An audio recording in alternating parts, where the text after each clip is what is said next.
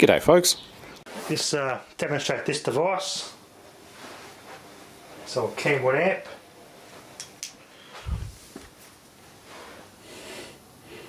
Dynamic linear drive. Very nice amp. I cleaned it all up and came out quite well. Very nice amplifier. Let's test it. I'm going to play some NCS. I want to push these speakers too hard though.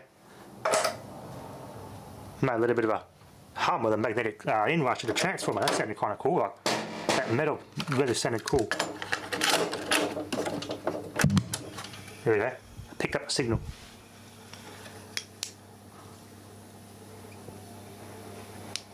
Yep. Basically, that's the wait for a signal. That's the only because it come on a separate. These amplifiers come on a separate preamp unit with all the, as I said before, got your adjustments on it, your delay controls and your volume and everything. That unit normally has signal go into this all the time, even at low volumes, to keep this at a standby. Because I haven't got that unit, this is going to turn off. There's a bit of a delay before it picks up the audio and it turns the speakers on. So that's the only drawback you get with something like that. You haven't got the other unit to go with it. It's got that speaker wheel that comes on with a bit of a delay.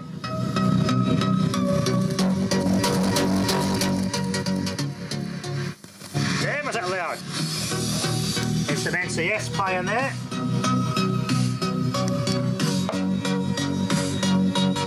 Bass and treble up flat out.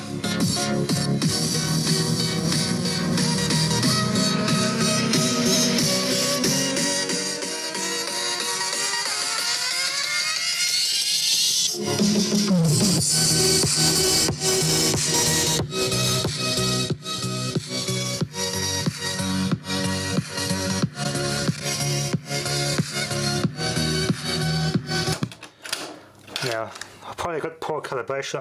Actually, no, not poor calibration. I realised later on I had a crappy auxiliary cable, and the left channel was not very loud compared to the right. So some of these NCS tapes are a bit out of balance on the stereo signal because I use a crappy, cheap Chinese audio cable.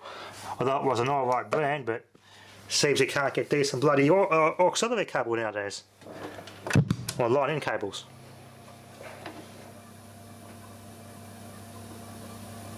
So you're going to wait for the speakers to turn on. There we go. That's how that amp works.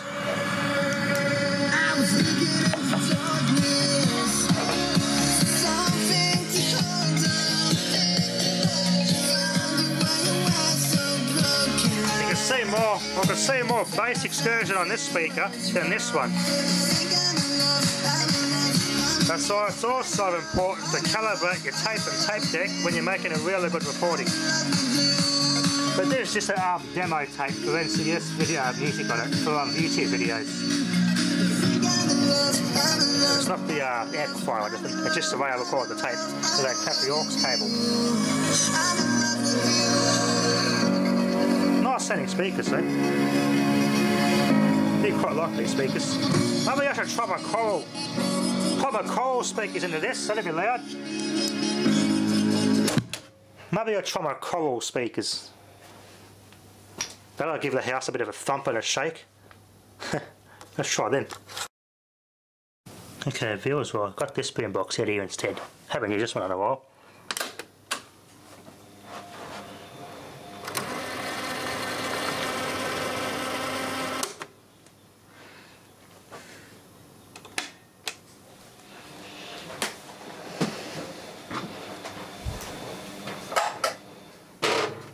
No big hum inrush that time from the transformer. Right.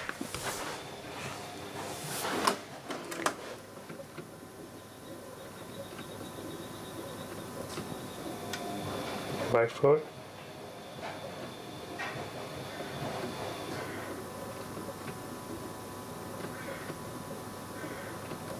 Maybe you haven't got the speaker button selected right. Better check the right speakers turned on. I should have turned on by now. Oh, duh, I turned speakers B on. I got it right on speakers B this time. That sounds better. Let's just put a little continuous signal, see? And the amp always stays on. That's good. I can monitor my volume.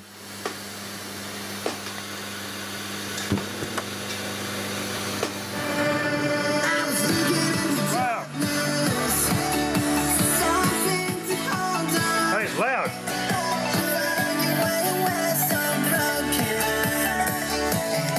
That is a loud amplifier.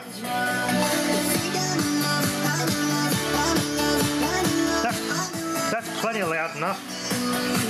I haven't got all the bass and treble maxed out, but I don't plug this thing loud in with these speakers, the internal ones. Normally I leave my bass and treble equalizer on max. That's only when I have it on low volume, so it doesn't matter. But normally you wouldn't have everything up maxed out when you've got loud music. It doesn't sound good anyway. That's just me. I like turning all my equalizer up flat out but without low volume.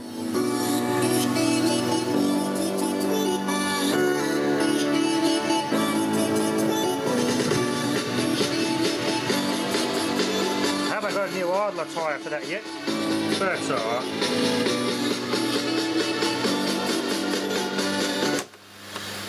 These sharp beam boxes got the pretty best cassette deck you get in the beam box in this.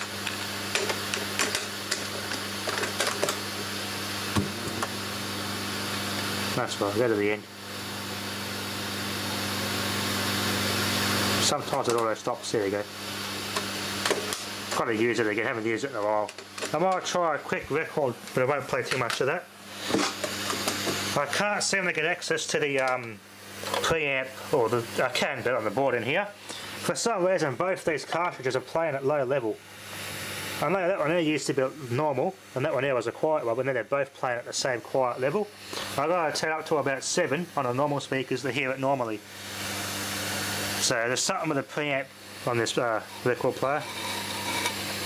The preamp's got something wrong with it, I think. I can't seem to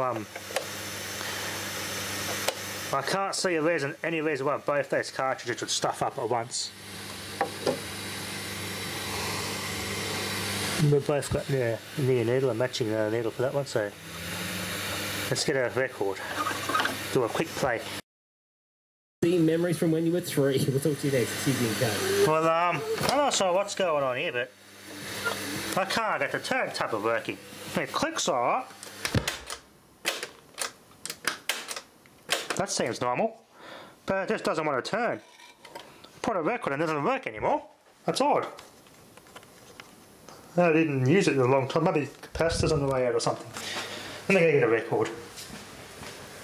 That's odd. I had a good look inside. Couldn't see any wires damage or any damage to the circuit, but that's odd. It's got me buggered. All of a sudden it's not working. Just sat there, haven't used it in bloody 6 months. I wonder if that's capacitors, maybe. I wonder. It does need a bit more work to get this turntable going again. Like reliably, that is. Normally it would start spinning as soon as I select photo. It would start spinning, you hear a click with the solenoids, but it's not doing anything now. Nothing, dead. Change size, change speeds, press repeat, those all work, the lights all work. That works. I can manually cue the motor, or the heads, and it should stop at the 17 for the 45. Let's see if it does. That works, but every other function don't. Press play, nothing happens. Cue the needle, nothing happens. What's going on? What's going on there? This is going to need more restoration work. What a sod. I was really hoping this would work.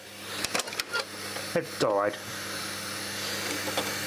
It's maybe a challenge to get that board going. I got the service manual to it, but I have to take that turntable out and have a look at that circuit board. It's not working properly. Maybe check all the capacitors on it. That's a bit of a bug. I was looking forward to demonstrating the record player on this. Doesn't work. What a bugger. maybe the switch in the bottom. I'll play with the switch in the bottom. I'll try that actually. Let's put the record back in and play with the switch on the bottom of the foot.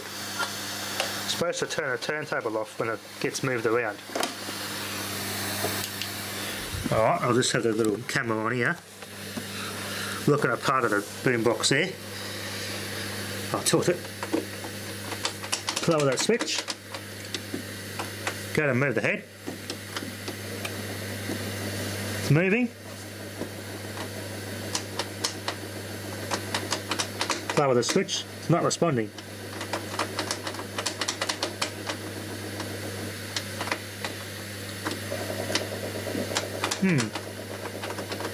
Switch is not doing anything. Maybe he didn't put it together right.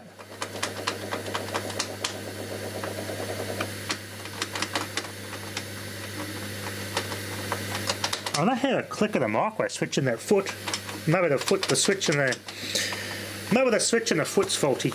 There's a little switch under one of the feet here. You should hear a little micro switch click, but I'm not hearing that. Maybe it's dislodged. I didn't put it back together properly. It might have dislodged. That could be what it is. And that's come disconnected or dislodged, so it's not, the lever's not hitting the button there. The mechanical button foot's working, but it's not actuating the micro switch behind it, next to it. So maybe that has to be investigated. But it sounds like that's what it is. I should hear a little, like a mouse click, sort of a micro switch sound, but I'm not hearing that. So it must be, I must have bumped it or dislodged it when I put it back together last. The last major work I done, I think, was a, I don't know how it all apart. I remember doing fixing the tape deck. I did the belts before that, and I took it apart again to do the idler tyre stuff up again. That's for the take up. That's right, and I put it back together. Didn't check that the record player was working again after that, and that switch might have come and possibly dislodged again, so that'll explain it. That click. I love that click. Thanks for watching.